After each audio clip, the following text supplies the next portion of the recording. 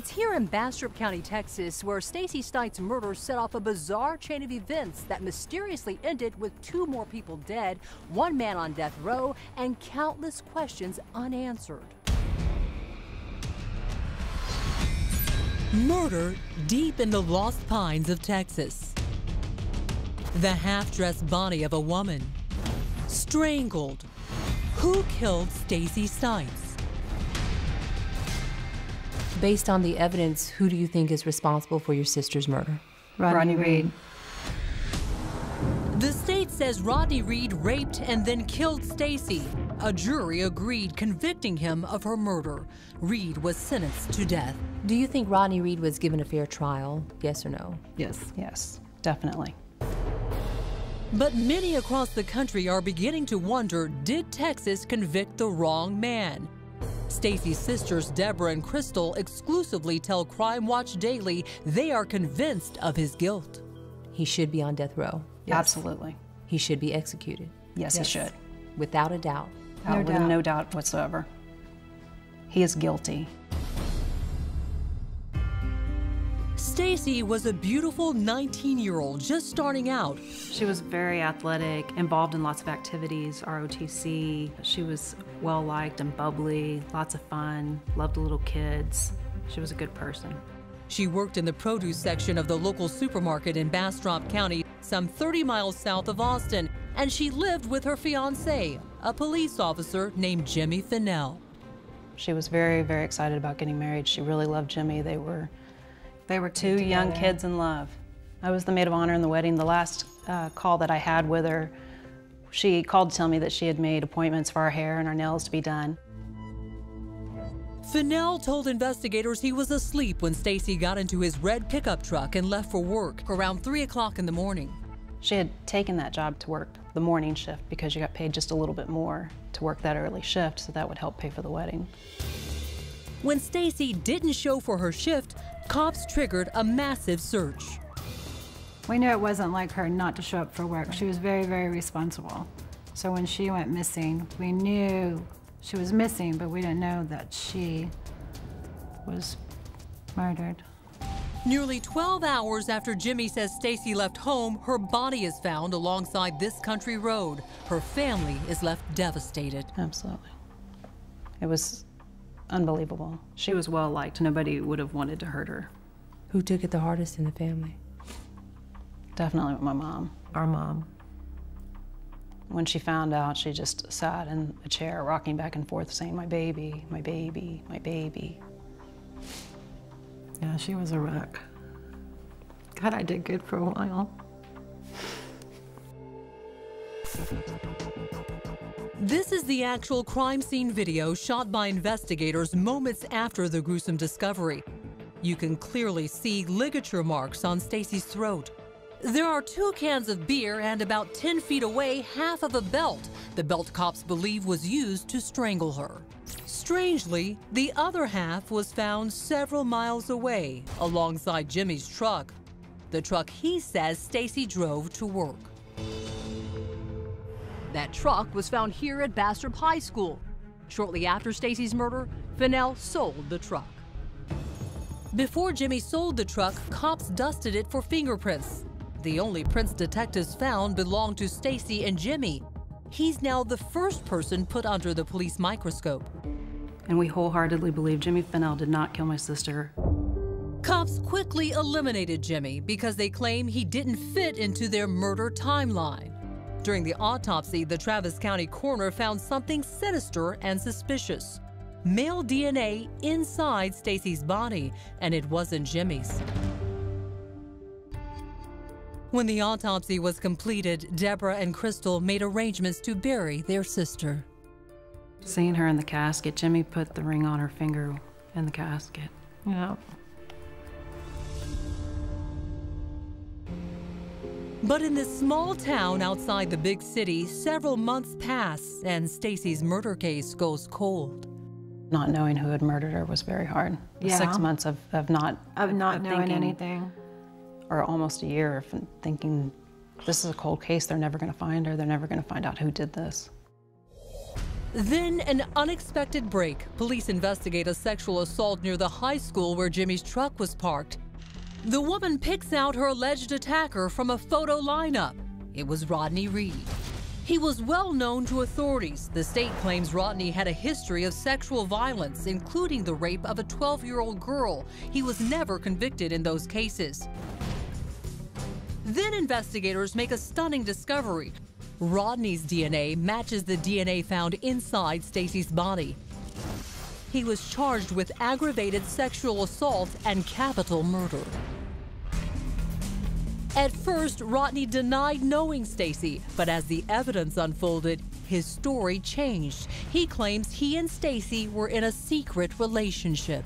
The relationship was somewhat discreet, you know what I'm saying? We was sneaking around, you know, but she was just she was a fun person. She was a really fun person. At the time, do you remember if you, like, saw a future with her, or? No, we wasn't looking at life like that, you know what I'm saying? We were doing what we were doing. At the time, I was 27, she was 18, turning 19, I was turning 28, you know. But that alleged love affair was news to Stacey's sisters. Had you ever met Rodney Reed at any point before Stacey's death, and if so, how did you see him or meet him? We had never heard of Rodney Reed. Nope. Not at all? Nope, never. Never in the picture, as far as your knowledge? Absolutely not. The only time we had ever heard of Rodney Reed was when he became a suspect in the murder. Rodney pleaded not guilty and stood trial. Based primarily on the DNA evidence, the jury convicted him of capital murder.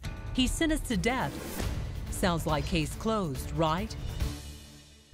Not quite. This story's about to take more dramatic twists and turns than the winding roads in South Texas.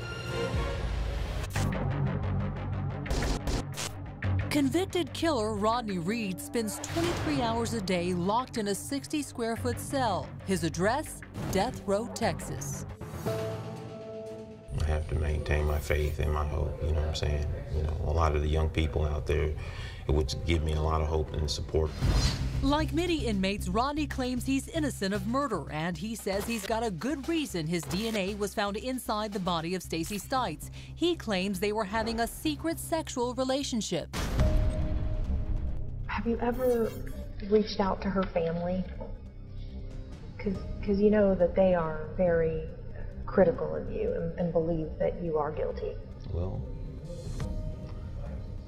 her mom and her two sisters, you know what I'm saying? I just hate the fact that they've been misled, just like the jury was. You know, the state has misled them.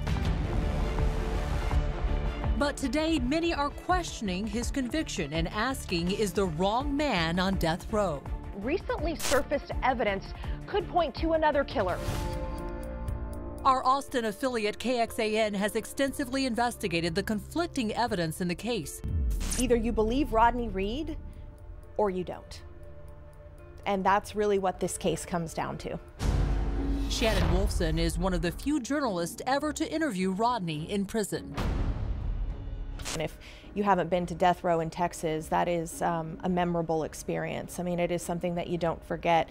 You wait for a door to open, you walk into a room, that door closes, you wait for another door to open, that door closes. It is a very controlled environment. You do not touch the inmate, you're separated by a wall.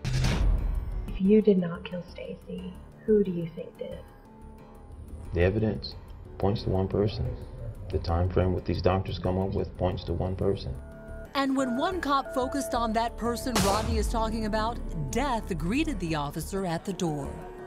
Less than 6 months after Stacey Stites was murdered, the officer who was investigating her death was also murdered here. Giddings, Texas officer Joe Bryant was conducting an unauthorized investigation into Stacey's killing when he was gunned down by a migrant worker from Mexico. Joe's widow, Maria, says before his murder, Joe revealed the identity of who he thought was the killer. He said Jimmy Fennell killed Stacey Stites. Jimmy Fennell, Stacey's fiance, also a police officer. With what conviction did he have in his confidence of who killed Stacey? When he said it, I wasn't surprised. And almost unbelievably, a second police officer involved died under mysterious circumstances. Ed Salmella was one of the first cops on the scene of the crime. Nearly 4 months later, he was dead from what the coroner called a self-inflicted gunshot wound. But his brother Scott says he doesn't buy it. And you did your own investigation. What did you find when you went to his apartment? When I went to my brother's apartment, my brother was a pretty immaculate guy. He kept things in their place. His apartment was in disarray. Everything, sheets ripped off the bed, all his guns were gone, his computer, hard drives, all of that were gone. He was shot with his left hand into the left side of the temple, and it took off the right half of his ear. But the gun itself was found laying next to his right foot. My brother was right-handed. He shook with his left hand. I mean, his left hand would shake. So he always used a gun in his right hand. It doesn't make sense. Texas Assistant Attorney General Lisa Tanner prosecuted the case against Rodney. She says there's no connection between the two officers' deaths and Stacey Stites. Do you think that the officers' deaths have anything to do with Stacey Stites' murder? No. Ed Salmella killed himself over his girlfriend. There was a note, and it was ruled a suicide. Joe Bryant, he was with Gideon's police. He was not part of the investigating agency in this case. He apparently sort of went off and did his own little investigation. Two reasons many are now looking at Fennell. In court documents, Rodney's attorney claims Fennell told another cop, quote, if he ever discovered Stites cheating on him, he would strangle her, and he would use a belt. Also, it turns out detectives never searched the apartment Fennell shared with Stacey. Why was the apartment that Jimmy Fennell and Stacey Stites shared never searched when that was the last place her mother saw her alive? There's always something that doesn't get done. And searching her apartment was that thing here. I wish they would have searched her apartment. I think in hindsight, they wish they would have searched the apartment. Remember, Fennell was cleared as a suspect and never charged in connection with Stacey's murder. Jimmy couldn't have done it. Based on all of the extrinsic evidence, not just the medical examiner, but the forensics, along with where Stacey was, the condition of her body, where Jimmy was. The reason why Jimmy was eliminated as a suspect is because he couldn't have gotten where he got with the transportation that he had. It just wasn't humanly possible. Why? Prosecutors say it was impossible and unlikely. They argued Stacey was killed between 3 and 6 in the morning while Jimmy was sleeping at home. Investigators say he couldn't have driven the body to the field, dumped the truck at the high school, and then, without any transportation, walked some 30 miles on country roads in the middle of the night back to his apartment. The state says it's clear Fennell is no killer, but he's no Boy Scout either. He took his gun out, he placed it against my head, and he pulled my pants down. Connie Lear says Fennell sexually assaulted her. She says it happened when he gave her a ride to a hotel after she and her boyfriend got into an argument. She's bravely coming forward to tell her story. He just kept telling me to shut up. He asked me to dance for him, and I told him no. And when I told him no, he got mad, and he grabbed me and slammed me up against the back of his car where the trunk is. I kept telling him to stop, but he just told me to shut up, that I knew I liked it. He handed me one of his cards and told me that his kid had a soccer game the next day, and when he got done, he wanted to see me again, and that if I told anybody that he'd hunt me down when he got out of prison and kill me. Well, Connie told, and prosecutors believed her. Fennell copped a plea deal, guilty to kidnapping and improper sexual activity with a person in custody. He was sentenced to 10 years in state prison. I think when that happened, obviously the focus shifted a little bit back to Jimmy Fennell. People thought, wow, if he's capable of doing that, was he capable of murdering Stacey? We contacted Fennell in prison for a comment, but he isn't talking. So why are Rodney's attorneys now floating this theory that Fennell killed Stacey? In court papers, they claim new evidence actually clears Rodney. 3 forensic scientists have looked at the evidence against Reed, and all 3 of them say the same thing. Rodney Reed is not a killer. In the court documents filed by Rodney's attorneys, the pathologists claim his guilt is medically and scientifically impossible if she really was killed between 3 and 6 a.m. Look closely at the crime scene video taken 15 hours after Fennell says Stacey left their apartment. Retired NYPD detective and noted forensics expert Kevin Gannon says Stacey's body appears to be in an advanced stage of rigor mortis, which could indicate she died long before the state's case claimed. When the body first is deceased, decomposition starts in the lower right quadrant and then spreads to the rest of the body. It turns a blue to a greenish color, which showed me that this young lady was deceased for 24 hours and not the 15 hours now that she was missing. That means that the murder did not take place at 3:30 in the morning. It took place probably somewhere about 9 to 10 hours earlier. And after further examining the evidence for Crime Watch Daily, Gannon has another remarkable theory. He believes strangulation was not what killed Stacey. Could she have been submerged? Here's a woman is on land, but she has 1,200 grams of fluid in her lungs. And the normal amount of fluid in the lungs for somebody of her size should be like 600 grams, maybe 700. When you have over 1,000, it's pretty much considered a drowning. I think she was strangled to restrain her. I think she was drowned. Now, the only question, are theories enough to save Rodney from the needle? Rodney Reed has always maintained his innocence, yet a jury found him guilty of murdering Stacey Stites. Now, in a Crime Watch Daily exclusive, we interview one of those jurors who put Rodney on death row, and she says if she'd known then what she knows now, her decision would have been very different. Convicted killer Rodney Reed's date with death is on hold. An appellate court stayed his execution indefinitely pending a review of new evidence in the murder of Stacey Stites. KXAN investigative reporter David Bearer is intently following the case. What do you think as far as his innocence, guilt, or is it unclear? I can't be sure, but I think that the amount of evidence that the defense team has brought, a lot of people believe it warrants a retrial for Reed. In court papers, Rodney alleges Stacey's own fiance, Jimmy Fennell, might be the killer, even though he was long ago ruled out as a suspect. His attorneys say the existing evidence raises a healthy suspicion that Jimmy Fennell and not Mr. Reed committed the murder. They're still trying to kill me for something I had nothing to do with. But the state of Texas says there is no dispute. Rodney Reed is the killer.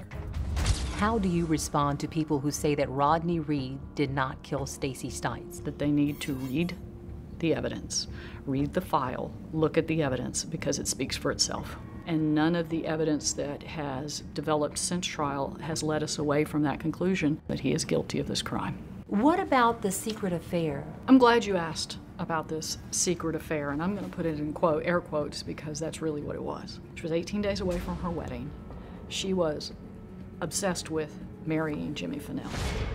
This juror voted to send Rodney Reed to death row, but she now says she has regrets. I have questions now about whether Rodney was really guilty. It's a stunning claim you'll see only on Crime Watch Daily. She wonders, did she convict the wrong man? Or hiding her identity for her safety? I voted guilty. I stand by the decision because I made it based on the evidence that was presented and what I knew at the time. Since then, there have been a lot of things that I've learned in that 20 years or heard about that have made me wonder if Rodney was framed. No one is a bigger champion of Rodney's innocence than his brother Roderick, who supports his brother's claim that Rodney was in a consensual sexual relationship with Stacey. Rodney first told me about the relationship. He told me he was seeing this girl, and he said he think that might be the one. And he said there was only one hitch. He said she's, engaged to this police officer. Roderick says his brother Rodney told him Fennell threatened him when he found out. Rodney was threatened by Jimmy Fennell, saying that if he continued to see his fiancée, that he would kill him. And Rodney is getting support from an unlikely source. I came to a conclusion that was not expected. That's Heather Staubs, Stacey's first cousin. She claims after she changed her mind about Rodney's guilt, her family cut her off. As far as my aunt and my cousins are concerned, I've been kicked out of the family, and they don't want anything to do with me. And how would I feel if what was done to Stacey was done to my daughter, and Rodney's a horrible person, and just on and on. But Stacey's sisters say Heather is just looking for her 15 minutes of fame. She never even came to the trial. She was never at the trial. We haven't Why seen is it her so in important to her now? We haven't seen her in many years, and now it's important for her to save Rodney Reed. Saving Rodney Reed is the full-time job of his attorney, Bryce Benjay, from the Innocence Project. His conviction's a miscarriage of justice. Benjay successfully persuaded the Texas Court of Appeals to issue the stay of execution. We're looking at the video of the crime scene. Remember those beer cans found at the crime scene? Benjay says DNA results from the cans were never introduced in the trial. He says Rodney's DNA was not on them. You had a very exculpatory DNA report that said 2 police officers and Stacey couldn't be excluded from this beer can. Now, subsequent DNA testing of that beer can actually excluded Stacey. Jimmy Fennell was never charged in connection with Stacey's murder. And for now, Rodney remains on death row until the courts sort all this out. But the main question may be impossible to answer. If Rodney didn't kill Stacey, then who did? If you think Rodney Reed is innocent, then you take him home. Around your family, your daughter, your mother, your sister. If you think he's innocent, be willing to take him home with you.